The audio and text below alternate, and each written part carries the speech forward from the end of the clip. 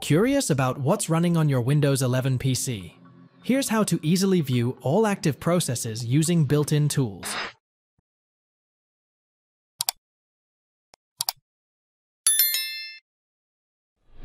Right-click on the Windows icon on the taskbar and click on the Task Manager option.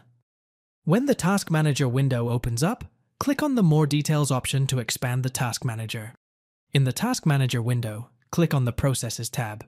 Now, you will be able to see the list of processes running in your system as shown in the screenshot below.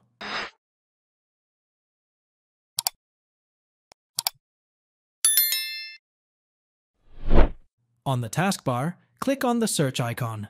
In the search window, type in CMD in the search bar and click on Run as Administrator option as shown in the screenshot below. When the command prompt opens up in administrator mode, copy and paste the following command, hit the Enter key, Task List. The command executed will give you details on the applications and processes running in your machine, their process IDs, memory usage, etc.